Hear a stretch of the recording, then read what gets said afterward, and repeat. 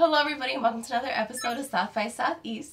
Today we are with Chris of Veterans Own Woodworks. So thank you, Chris, for being here today. Thanks for having us. It's wonderful to have you. So tell me a little bit about yourself and what kind of woodwork you do. So we own Veterans Own Woodworks. It's a business that is owned by veterans, my wife and myself. I'm currently active duty in the Army side, and then my wife served 4 years in the Army. Oh, wonderful. For our business, we are a custom furniture and home decor product. Beautiful. Yeah, so we like to really focus on like the customizing of home decor items like the tray or adding names to cutting boards and stuff like that. Mm-hmm. But we also like to really focus on customizing certain pieces of furniture for certain clientele. You know, so like our biggest thing right now is our business started with poker tables. Oh, nice. Yeah, and so we have a poker table that we're currently working on that we'll have to deliver at the end of the month. So it's a good thing to like have a variety of things. So when we don't have orders for furniture, we have something else to lean against. Yeah. And then even when orders or when home decor orders are kind of slowing down, we have that, you know, that one order of furniture that would kind of pick up sales for the month. Oh yeah. And so, but yeah. So I'm originally from Chicago. I've been here all my life instead of when I moved out for the military. My wife and I, we've been married 8 years in February. So I'm glad you remember, because I probably wouldn't be able to remember mine or my husband's. Good. But good for you. So we actually met in the Army. We met at our job training. We were dating for about 1.5 years, 2 years before we decided to go get married. Oh, okay. We had a long distance relationship. You know, she was stationed in El Paso, Texas, and I was, you know, a reservist here in Chicago. Okay. And so I was kind of doing the part-time Army deal while she was full-blown Army. And then when we decided to get married in 2015, you know, I took the leap of leaving my home and going to El Paso, and then I had transfer units, and the rest is history. You know, we've been all over the country. I was stationed in Fort Knox after our assignment when she got out, and then we moved to Arizona because I had gotten accepted into a special program that fully activated me the whole time, which is the current program that I'm at now. And so we were in Arizona, in Tucson, for about 4 years. Okay. And then in about August of 2020 is when we got the opportunity to move back to Chicago. Oh, nice. Yeah, so I wanted to go to Texas. She's from Texas. She didn't want to go to Texas.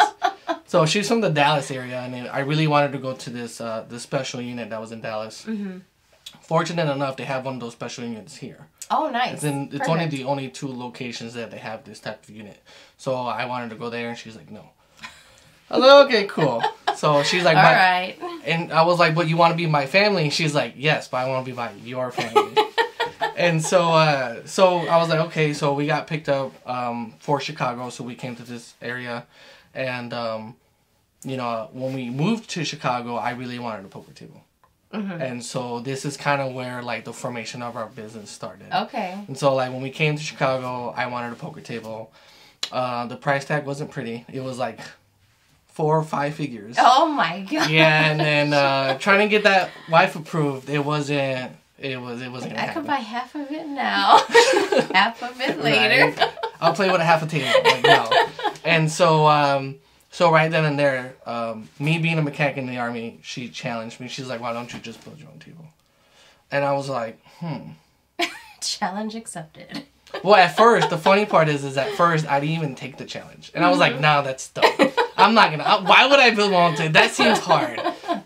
So and then right there, I can just buy right now. Right? I was like, how about this one? This one's like 5,000. She's like, no, 2,000. No. And then it got to the point where she was like looking at like these like table topper covers that were like $50 to $200. I'm like, no, I don't want that. I want to, you know, go all out. You know, I want to host a game. You know, have food, drinks, and have the TV going, have everybody go like a really nice time. And then it was like, she was like, it's either this or nothing. And I was like, how much do I have as a budget for the table? And she gave me a budget, and I used every single penny. Oh my gosh. Yeah, and so we don't have it on our Instagram, but it's posted in the portfolio of our website. So it's a red table. I call it the Boss or Midnight Poker because it's a red table because red is my favorite color. Okay. And But yeah, I made it exactly how I wanted. I wanted the dealer seat trays. It has a horse track where people can put their chips, and then there's a designated playing field, kind of like a betting line. And so, like, it was awesome. You know, after I built it, it took me about, I would say, 4 months. Oh, wow. That's and that was like pretty good amount of time. Working on it part-time. That was like a couple hours a week during the week. Maybe like 4 or 6 hours on a weekend, maybe on a Saturday. And then I had training. And then by the time I came back, I finished it all. And so from there, I started hosting games. I was hosting games in my house, in our basement, for about 5 months before the game kind of died. But throughout that time, I had a lot of people interested in the poker table. Okay.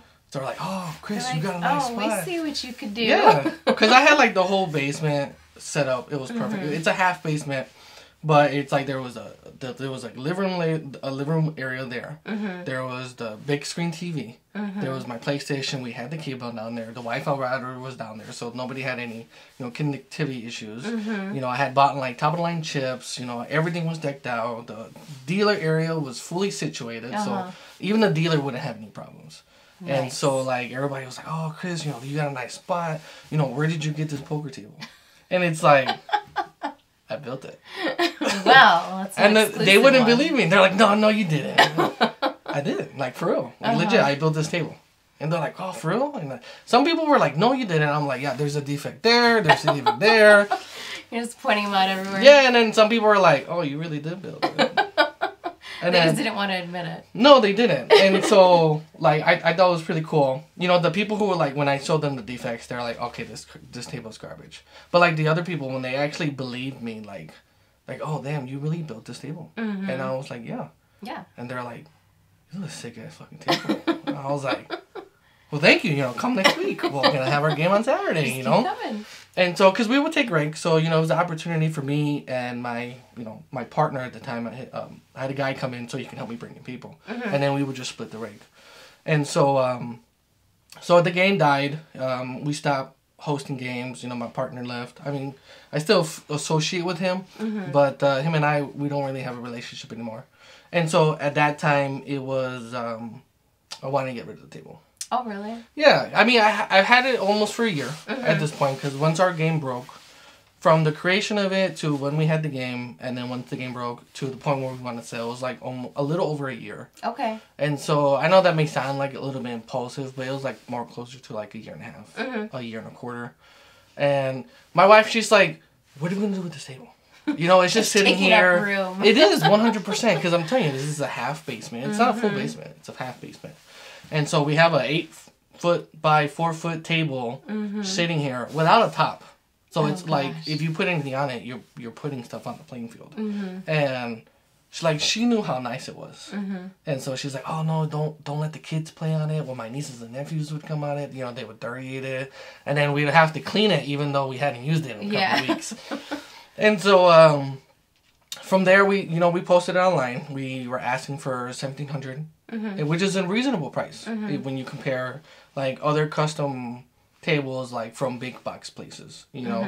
And I was willing to ship it, or I was willing to deliver it within like a 100-mile radius. And so we had it on Facebook Marketplace for about 3 weeks. I think it was about 3 weeks. Then we had our first customer. Oh, wow. Yes. So this was like before we had filed our motion for our LLC and registered with the state. And so he reached out to us. He's like, "Hey, I like a poker table." He's like, "But I don't want it. Can you make me one?" Oh, wow. And I was like, this was interesting. So this is like February of last year. And, well, it's more towards the end of January. And I was like, "Yeah, you know, that's fine. You know, if you want to come check out the table, you can come by the house. We still have it in the garage before we switched it into a shop." And so this is when we still had the 2-car garage. So it's just sitting in there. So he comes like 2 weeks later, and he comes by, and he likes the table. He's like, "Hey, you know, you do really nice work." And he's like, "You know, I'm looking for something that's brown. You know, instead of this color, maybe you do like a beige for the playing field. I just want something simple." So we talked. You know, right then and there, he was like, "You know, how much can you do it for?" And I told him at the time, you know, our poker tables are $1,250. That's how much they start. You know, that includes labor, material, and then obviously our markup. Right. But I also told him, I was like, hey, that includes free delivery. We will deliver to you, hassle-free. We'll load it into your house. That's it. And then at that point, that's when somebody else had hit us up about doing another poker table for them. Oh, wow. And then at that point, like, it was just kind of like a good, perfect timing. And so when it was getting to that point where it just seemed like a really good, like, manifestation of time to, like, hey, suggest to the wife, let's start a business. And her and I have always wanted to start a business. And so this was just a perfect opportunity. Right, yeah. And so, like, I pitched the idea to her. And, the first question out of every wife's mouth is, how are we going to pay for it? And what the hell are we going to do? Of course. And I told her, I was like, we're going to do custom furniture. We'll start with poker tables. And then we'll go into desks, other type of furniture, do ottomans, coffee tables, side tables, stuff like that, Okay, so Chris, tell me about what we have on the table here today, because these are some really beautiful pieces of woodwork. I'm assuming that these are like cutting boards? Yes. I don't want to assume too much, but tell me a little bit about what you brought today. So when we merged into the whole home decor section, stepping away from the custom furniture because we weren't getting any sales, we started with the coasters. Okay. So obviously some of our first time buyers, our first initial clients are going to be our family members, our close friends and stuff like that. It was a good experiment. These are still one of our best sellers. Oh, yeah. And then that's when we started migrating over to the other items. The next item were actually the cutting boards. Okay. And so when we did our research, we decided to do what is called an edge grain cutting board. And so an edge grain cutting board is basically when you get a piece of wood, something like this. Okay. Kind of see this face surface. This is called the face grain. And you slice the piece of wood like this. And then what happens is you rotate it 90 degrees. And then you'll see this right here. This is the edge portion of the room. Okay. And then so from there we'll glue them all together, kind of laminating with food safe glue. Yeah. And, that's always good because you don't want anything coming off on the food that you're cutting on here. Yeah. And then so from there we would glue them, and then it provides additional strength for the cutting board. Okay. Obviously, the best type of cutting board is an end grain, which is this real dark part of the wood. Imagine straw standing up. That's pretty much how like wood fibers work. This is the toughest part of the wood. Okay. So we eventually like to get into end grain cutting boards, but definitely didn't want to start with the face grain cutting boards. Right. And so we don't have them out here today, but after the cutting boards, we moved into charcuterie boards. The charcuterie boards are face grain. They're probably one of our easiest items to make, which is why we make them relatively more affordable than the cutting boards. Gotcha. And so from there, we went into kind of a mix of incorporating our CNC machine a little bit more. We got a CNC in July. So we started our business in March. We started our business in March. And we got our CNC by July. And so this is where we started manifesting towards that way. Gotcha. Where instead of doing things by hand, we can do things automated and have less margin for error. So we can, our QA/QC can be a lot tighter. Right. And so if somebody wants to order something like a cutting board or charcuterie board or even any of your personalized coasters, where can they find you in order for them to put in those orders? So we're really active on Instagram. Okay. So if they look at Veterans Own WW or Veterans Own Woodworks on Instagram, they'll find us. We'll be the first ones. And then if you guys go to our website at www.veteransownww.com, they can find us there. Okay. We have a Facebook page. Not many people are on it. Really? But if the people who are on Facebook, feel free to give us follows there. Of course. And so if they're on our Facebook page or Instagram, there's always a link to our website. We actually have a digital business card. Okay. So like if they can scan our QR code, Puts you right there. Yeah, puts you right there. Everything you need is right there. And so how long would something like the board or the coasters or like the engraving take for you to make? So the cutting boards are a multi-day process. Okay. And so if we have the wood on hand, it just depends on what kind of style they're doing. If they're doing an all wooden style or if they're doing an accent piece. The accent piece takes about a little bit longer, like a day or so. Okay. Because it's multiple glue ups and then making sure that all the pieces are correct. Gotcha. But an average cutting board of this size is a 14 by 10 by 1.5. It takes about 3 days to make. Okay. That's milling the wood, cutting the wood, gluing it together, remilling the wood, and then cutting it to size. Okay, then something like this, the CNC has been a great benefit to us. Something like this would take about 5 minutes to do the bowl cut, and then depending on the intricate amount of detail on the carving for the logo, this logo specifically took about 5 minutes. Oh, okay. And then the cutout, and then from there we'll do a round over. We use tung oil as our main base. It's another food grade oil. Good. And so all of our stuff, it's all natural, it's all hardwood, and it's all coated with tung oil. Okay. Tung oil is kind of underrated, and so a lot of people use more of a mineral oil beeswax combination because it's relatively cheap, but it doesn't provide that layer of protection, which is why, you know, if you look at over there, in that tin is actually we make our own board butter. Oh, okay. And so people say what board butter is, and in the words of my wife, it's kind of a cutting board lotion.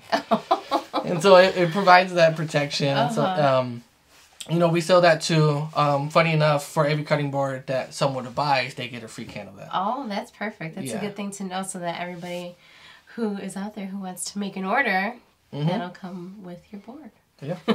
And then kind of the last thing we added to our lineup was these bottle openers. We are trying to, at this point, we were coming up to our first show, the show we met you guys at. Yes. And we were trying to figure out of other items that we can sell. You know, $25 for a tray, you know, $35 for coasters, $125 for a cutting board. There's not tiers to fit everybody. Right, and so, you know, when I talked to Haylie, like, hey, what's another item we can bring out that's relatively affordable? Bottle can openers. And so, so when we came up with this design, I actually borrowed it from another woodworker who said I can borrow it. These were just hotcakes. Yeah. You know, we have it's called like a puck design. I was gonna say, it looks like a little hockey puck. Yeah, it does. And so, you know, we have the openings, we have 2 bottle openers, and then we have the engraving of our logo in the back. And so I can tell you, minus the first event, out of the 6 craft events we did this winter, bottle openers were always the #1 sell. And especially around Christmas. Oh, yeah. My brother-in-law was the first person to buy 10 of these. He was like, hey, you know, let me get some. You know, how many and you that's want? what you got for Christmas? I didn't get that. My father-in-law did, and all the other people did. I didn't get them.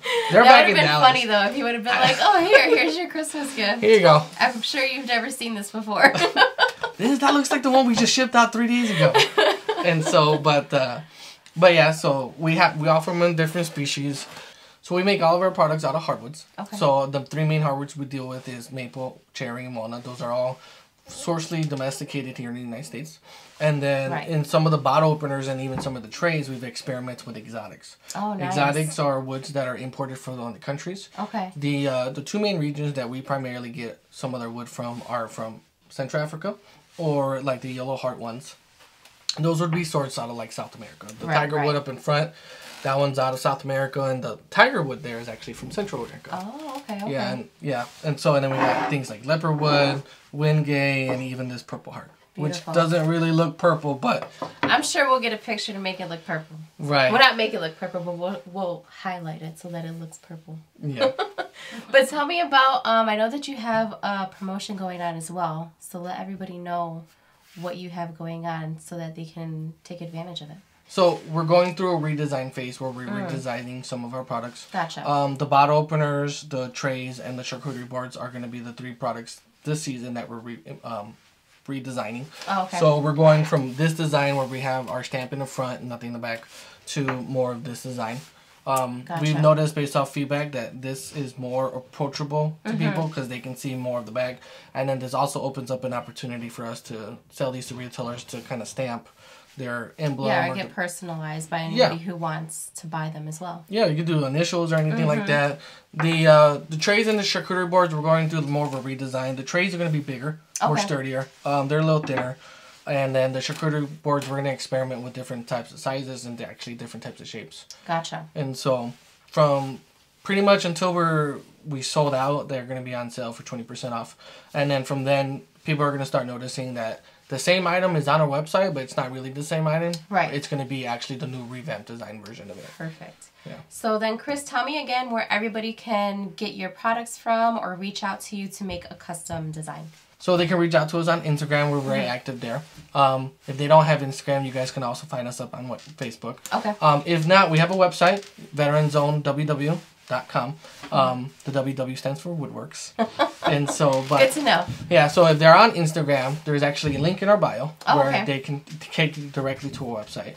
From there, they can give us an email or even send us a DM on either Facebook or Instagram, or send us a personal email if they want any customized orders. Perfect, perfect. Well, I think that's all we have time for today, Chris. Thank you again for coming. There is one more thing. Uh-oh. We have one more thing. So, I lied. As an appreciation for taking us on the show, we made you guys a little gift. Oh my gosh. I'm not good with opening gifts. I don't like it. But I'll do it today. I'm excited. Oh my gosh. We have our own little board. So this is a maple tray. It is obviously one of our older designs, but our team, we went ahead and did your logo. Yes. And so it came out really awesome. Beautiful. So you can go ahead and use this on your nightstand. You can put it by the front door, throw your wallet in it. Oh, yes. So that's perfect. Thank you so much, Chris. And thank you, Haylie, as well. She's here, too. Well, thank you. Thank you again, Chris. No problem. And thank you for joining us today. Thank you to all of our patrons out there today and for continuing to support us in everything that we do. If you're interested in becoming a patron, there is a link in the notes as well as in the bio on Instagram. So thank you, everybody. This is another episode of South by Southeast.